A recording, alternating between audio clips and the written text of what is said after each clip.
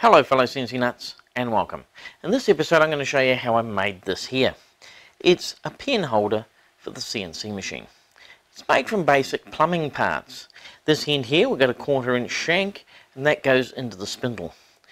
Then we've got our body here, and at the end here we've got our felt pen and it's spring loaded. Let's take a look at the parts I used to make it. So for this project I've tried to use off-the-shelf parts, and the heart of it is this here. It's called a plug nipple. Do not go looking up the internet for plug nipples. Basically it's a nylon piece threaded with a standard pipe thread such that these end caps fit on them. It has a 1/2 inch hole in it, and the other end is basically plugged off. The idea is when the plumber's installing his pipes in a wall that's being built, he can screw this into the fitting in the wall, and then the carpenter can come along, complete the rest of the wall, and when it's finished the plumber can come along, cut off this here to the length required and install the tap or whatever's going to go on the end of it. The great thing about the 1/2 inch hole, it's the right size to take a Sharpie, although the Sharpie is just a bit long. And you want a pen that's shorter, so I've decided to go with the Sharpie Mini. It's the same pen, readily available, and it fits nicely into the 1/2 inch pipe here.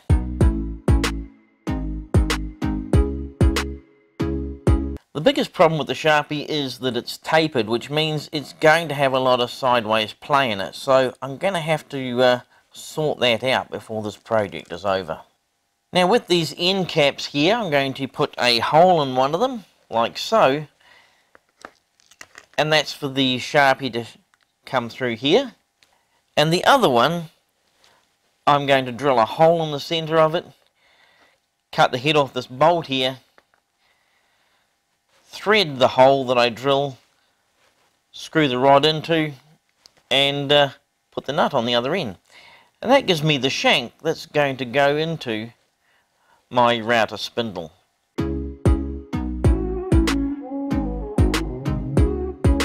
The last problem to solve is the spring. And I have here a box full of springs and not one of them is any use for this project. Enter the ear plug.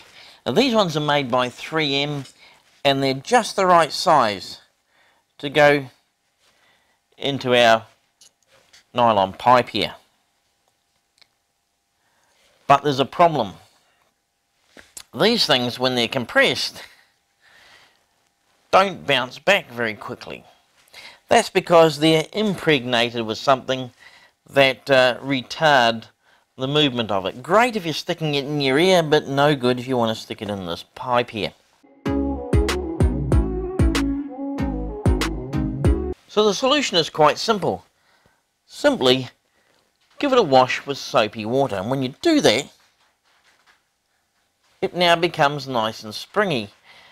Problem is though, as you can see, it's now a lot bigger than the original. Fortunately, when it dries out, it returns to its normal size, which you can then put into your pipe, and your Sharpie can use it as a spring.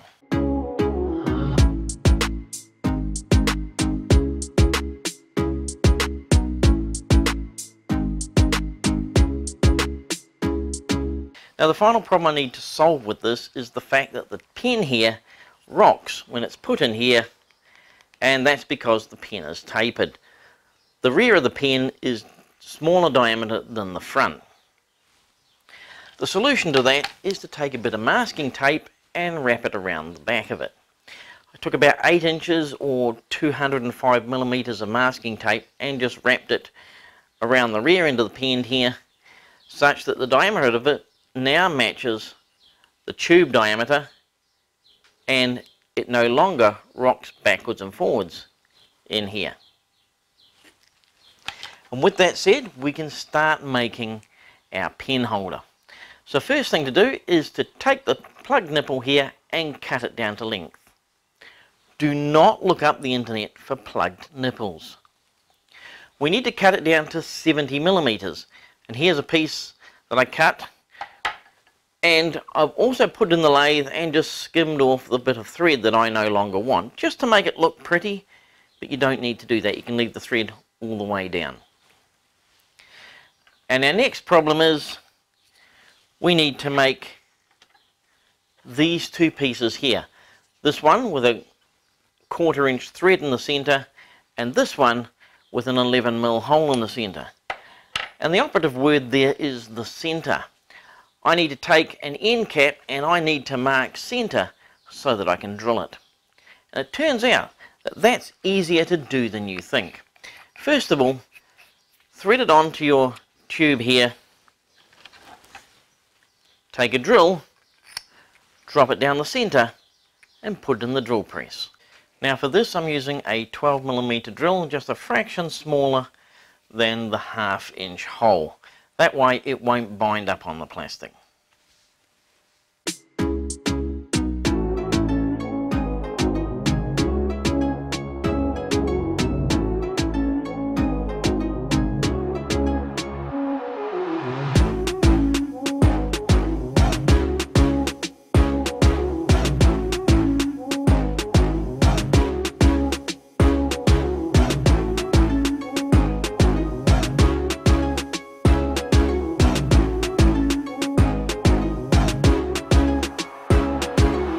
So now that we have the center marked on our end cap here, we can drill it out with a 3/16 hole and then tap it with a 1/4 20 thread.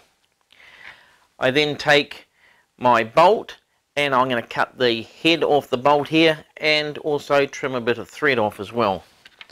That leaves me with this here, our shank with a piece of threaded section on it. That just simply threads into our end cap here. I'm going to follow that up with a nut to lock it in place. And then we can use a spanner here to tighten it up so that it cannot come loose. And that's one part of our pen holder completed. Next we take our second end cap, again mark the center, and then we drill an 11mm hole in it. That will allow the end of the Sharpie to pass through, but not the body. That will stop it falling apart. If you find the hole is a bit tight or it's got sharp edges on it, just use some sandpaper, just roll it up in a bit of a cone, and then you can use it to sand the end here. It's very thin material. Brass is very soft. With sandpaper you can actually very quickly increase the size of this hole or simply sand the edges of it. And with that, we're ready to assemble our pen holder. To assemble, it's simply a matter of taking our end here and screw it on like so. That gives us the bit that goes into the spindle. Take our freshly washed ear plug, put it down the center there. Take our pen with the tape on it and just put that in there like so. And follow that up with our bolt or our nut with the hole in it like so. And there we have one spring-loaded pen ready for the CNC machine. I wonder what the CNC would say if it could talk.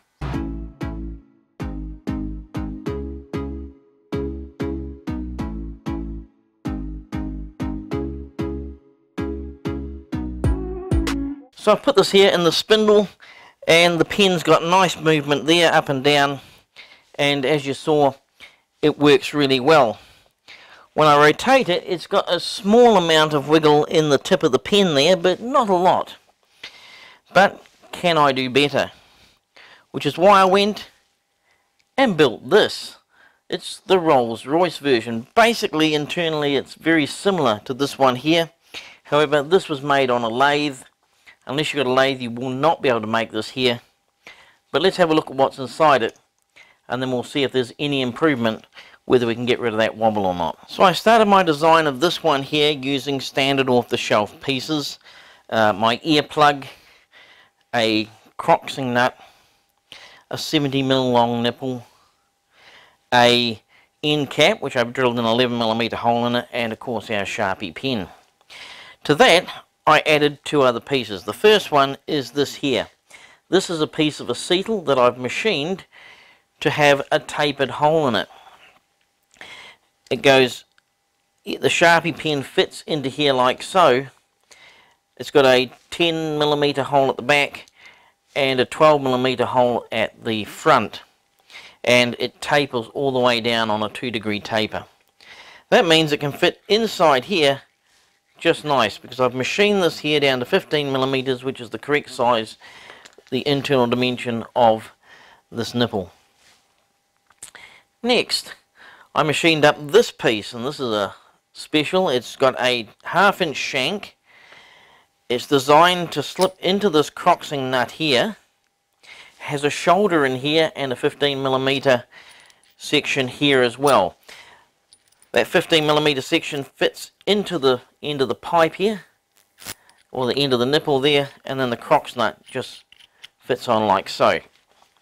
And that provides a nice square shoulder for the shank, which means that this will run true in the spindle.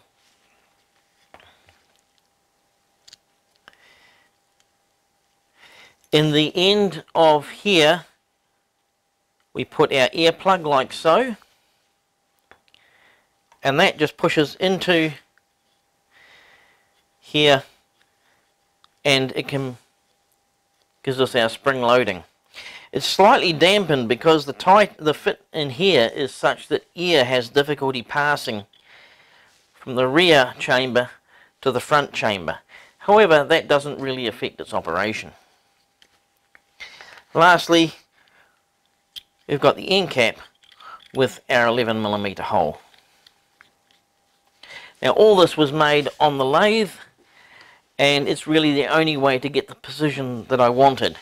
Not that it actually makes any difference to the machining. Let's put it into the spindle and see if the tip of our pen runs true.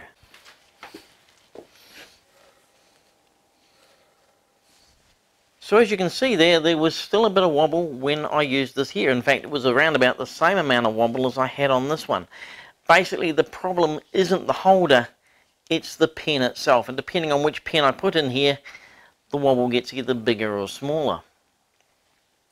Basically, Sharpies are not precision-made writing instruments. They're not designed to go into pen holders and be dragged around a CNC machine.